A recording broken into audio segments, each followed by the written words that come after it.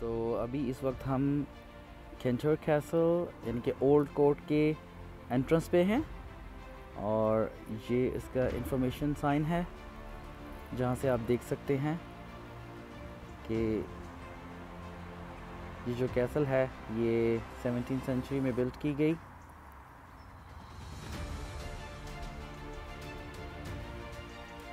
और ये इसकी एक्चुअल पिक्चर है। जैसे जब ये बिल्ट की गई थी तो कुछ इस कंडीशन में थी, which looks really nice to me, but definitely वक्त के साथ साथ बहुत सारे बदलाव आते हैं चीज़ों के अंदर, तो उसकी वजह से अब इसकी कंडीशन कुछ ऐसी है जो कि मेरे ख्याल में still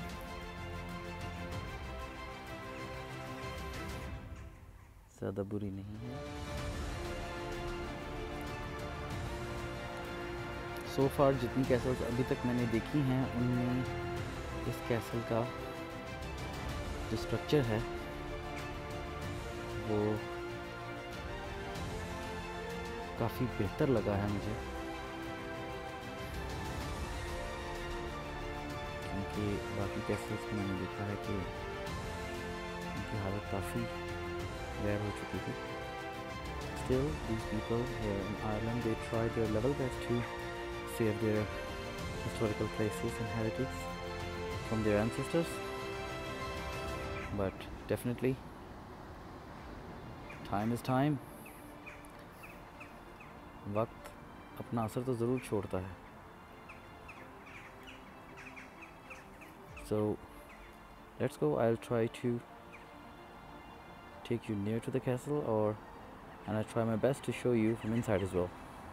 Here we are, and the good news is that कि हम कैसल के अंदर जा सकते हैं और आपको अंदर से भी दिखा सकता हूँ, क्योंकि यहाँ पर कोई रिस्ट्रिक्शन नहीं है। जैसा कि मैंने आपको पहले बताया था कि ये कैसल मुझे काफ़ी बेहतर हालत में लग रही है, जिसकी वजह से उन्होंने किसी किस्म की रिस्ट्रिक्शन नहीं रखी इसके अंदर जाने की, कि आप इसके अंदर जा सकते हैं। So guys, this is a pretty historical place.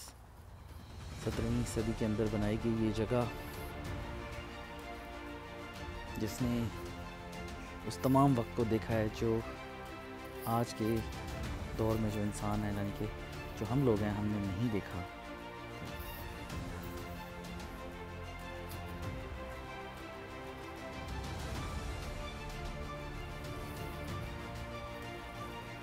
लेकिन वक्त ने इसके ऊपर अपनी एक बहुत गहरी छाप छोड़ी है।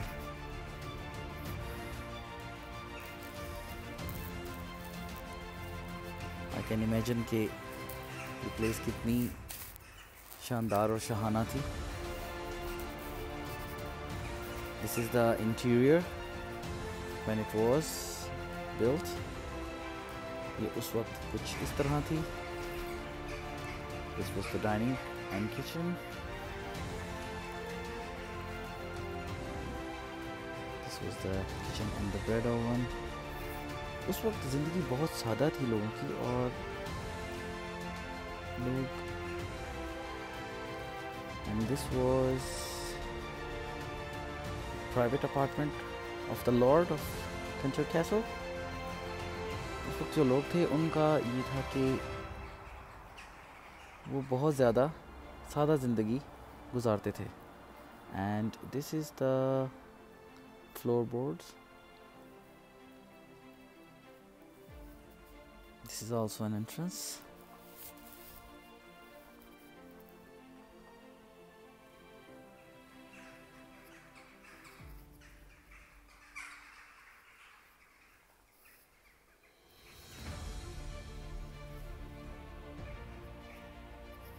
देख सकते हैं ऊपर ये यहाँ पर बहुत सारी एंट्रेंस बनी हुई हैं और विंडोज़ भी हैं, जो कि अब क्योंकि ये फ्लोर्स की शक्ल में था, और अब जो है क्योंकि बीच की सारी फ्लोर्स टूट चुके हैं, it is just walls now. I show you from this side as well.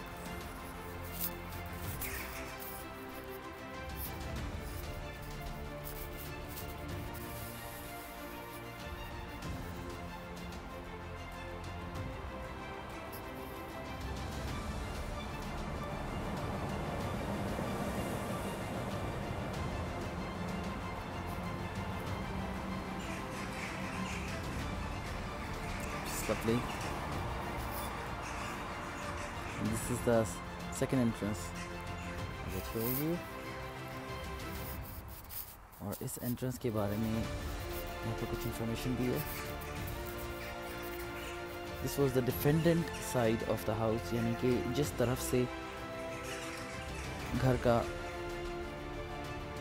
जो सिक्योरिटी का डोर था, या जहाँ पर वो उसको गार्ड करते थे कि कोई वहाँ से बिना सिक्योरिटी के एंटर नहीं हो सकता. ये was the main entrance, you can say. So this is some information for that.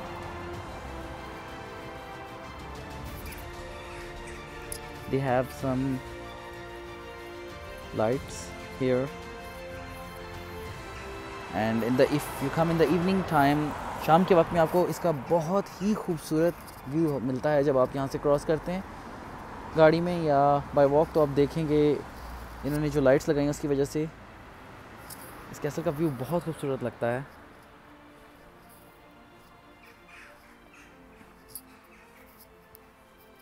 ये लाइट्स तकरीबन उन्होंने कैसल के चारों तरफ नस्ब की हुई हैं, सो यू कैन से कि वो इसको बहुत अच्छे से प्रेजेंट करते हैं अपने टूरिस्ट को.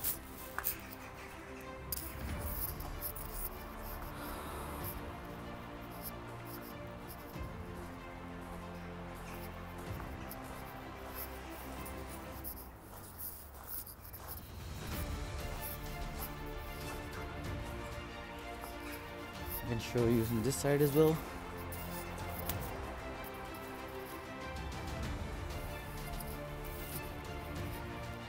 This was the gun loops here.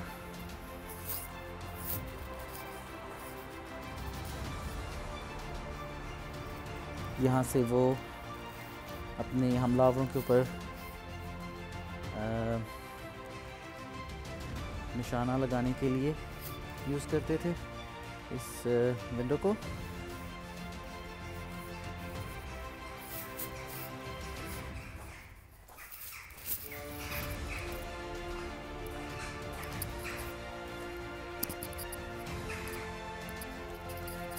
This is the another side.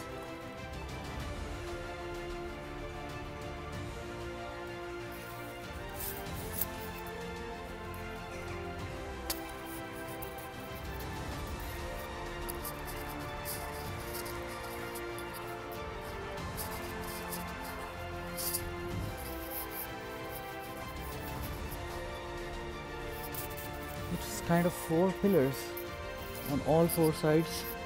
Here you can see the entrances and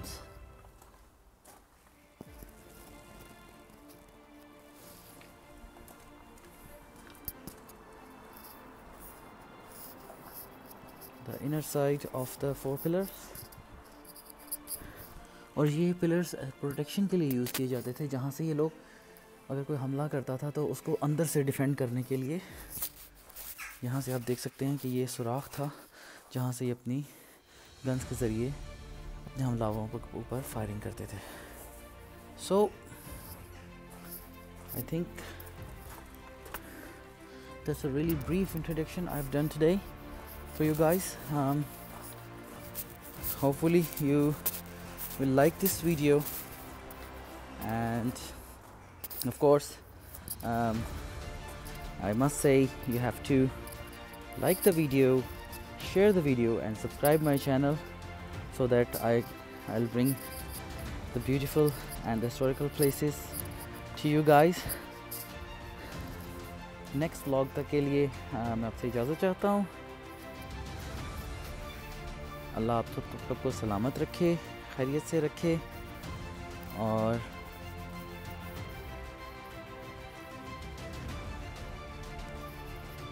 उम्मीद करता हूँ कि आप लोग मुझे भी अपनी दुआओं में याद रखेंगे. Thank you so much guys. Have a lovely day. C you in my next vlog. Take care. अल्लाह हाफिज़.